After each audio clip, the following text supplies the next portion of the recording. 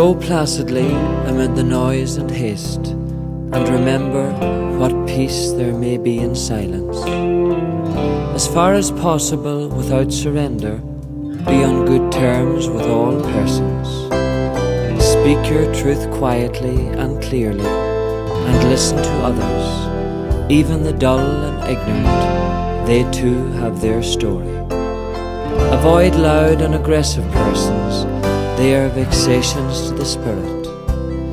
If you compare yourself with others, you may become vain and bitter, for always there will be greater and lesser persons than yourself. You are a child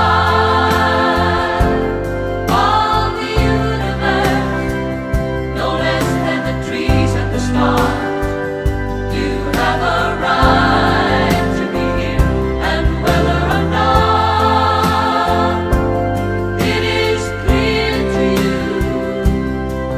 no doubt the universe is unfolding as it should. Enjoy your achievements as well as your plans.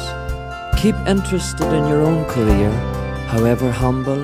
It is a real possession in the changing fortunes of time. Exercise caution in your business affairs, for the world is full of trickery. But let this not blind you to what virtue there is. Many persons strive for high ideals, and everywhere life is full of heroism. Be yourself.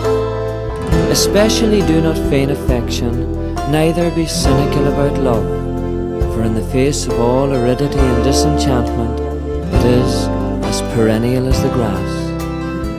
Take kindly the counsel of the years, gracefully surrendering the things of youth. Nurture strength and spirit to shield you in sudden misfortune, but do not distress yourself with imaginings. Many fears are born of fatigue and loneliness. Beyond a wholesome discipline, be gentle with yourself. You are a child